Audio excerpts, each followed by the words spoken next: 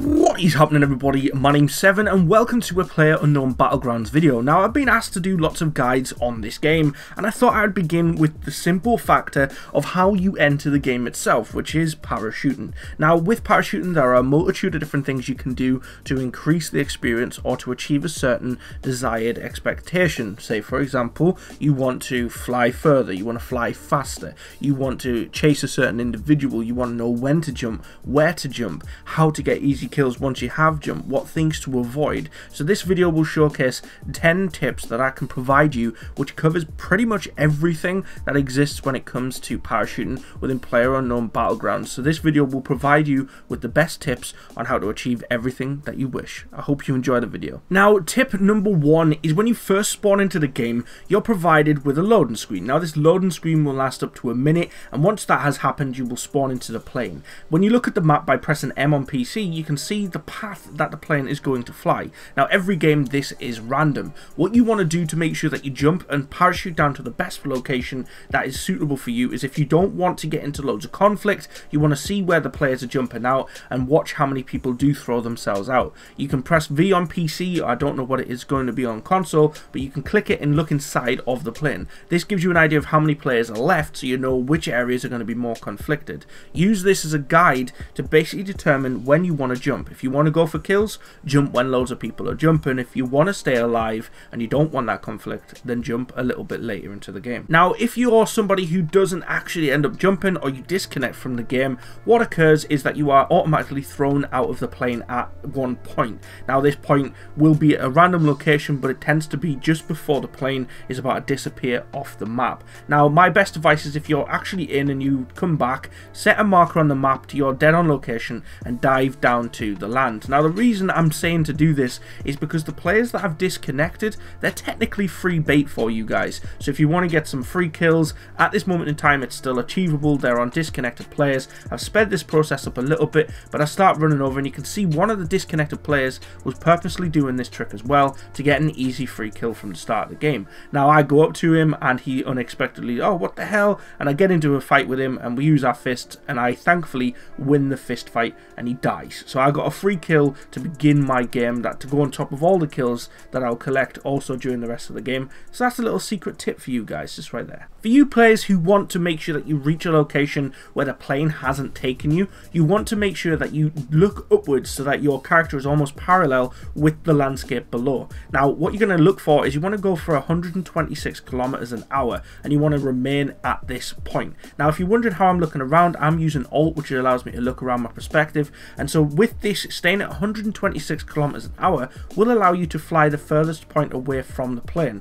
Now, the next tip which I'll show you is what I'm also doing right now on screen, which is a form of swinging. Now, this swing will also help you push forward a little bit more. Say, for example, I'm landing at this location, which is the mansion, and I'm not just right there from the dive, so I just start swinging a little bit and I head off into the location I want to. And this is because of I basically did that long jump technique. Now, the tip I was just showing you in the last one towards the end of the long jump is known as the swing technique. So basically what you do is you parachute down, and you can do this from a very height if you want to. You can start from the point where you can pull your parachute, or you can do this when you're getting lower to the ground and you just need to edge yourself a little bit further, maybe to land on a roof or to get out of the way of an object. So I've sped this process up here, but what you can see I'm doing is I'm dipping forwards and then I'm swinging, and by letting go of the control, it swings my character forward slightly. Now, I will maintain a constant speed, and it helps me budge forwards a little bit and get further into the field than most of the players.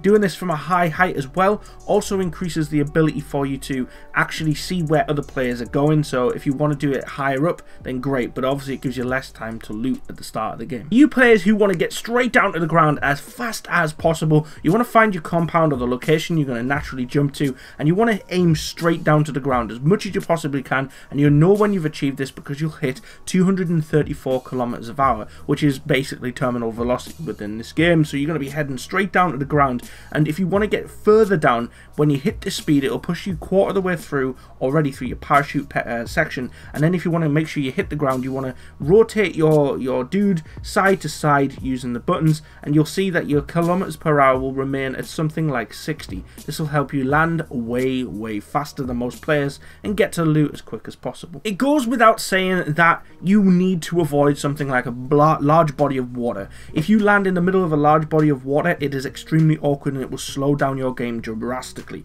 There is no way of currently diving straight into the water, and I imagine if there was, you would probably die. So in this clip you can see I'm coming down and I touch the surface of the water, I disappear under the surface, and there is no boats anywhere to be seen. So I've now slowed down my progress within the game drastically, so avoid water when possible. I definitely don't want to be landing it anymore. Now, interesting enough, I've actually been asked this quite a few times. I've been asked, what does the weather do within the game itself? Now, this is for a different video altogether, and you could go in depth about it, especially when they've got weather coming into new maps. But as you've just seen the guy fly straight past me there, it didn't affect his downfall whatsoever, and it also isn't affecting my parachute whatsoever. So the weather in the game doesn't at this moment in time affect how your parachute landing goes. There is no resistance or any gusts of winds that might knock you off. It's entirely up to player controls. I don't know whether they'll implement something like this, but as of this moment in time, you will be able to land no matter what the weather actually is in the game. Now, when you're landing down, as well as avoiding water and the weather and everything like that, you want to make sure that you don't hit an object in an awkward way.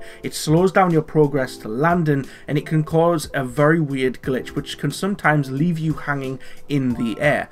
This hasn't happened to me recently, but I was purposely trying to get an example for you guys where I'd fly into an object on purpose. This can happen to players, especially beginners. And in the second clip, as you can see here, I'm coming down on this bunker area. There's like a large power plant and there's loads of bunkers over that side, and I'm coming down into the power plant and I'm glitching against the wall. If I were to get caught, you would have to cut your parachute, and this can sometimes cause a lot of damage to your player at the start of the game, because obviously you've got fall distance, which is something you want to avoid. Now, the next thing I'm going to be showing you is something that is going to be very exciting for brand new players. This is the next one, which is absolutely amazing. This is my favorite tip out of all of them. This is what we call Titty Tower. Now, a bunch of my mates call it, I think a lot of people call it that as well on stream. Now, this is the first area you want to go to. It's in the military base, and it's where the two towers are. You really can't miss it. It's just on the outskirts on the mountain. Now, these are locations that you can only land on if you land with the parachute. You cannot access these because they're blocked off on the stairs. So if you don't land on top of this tower,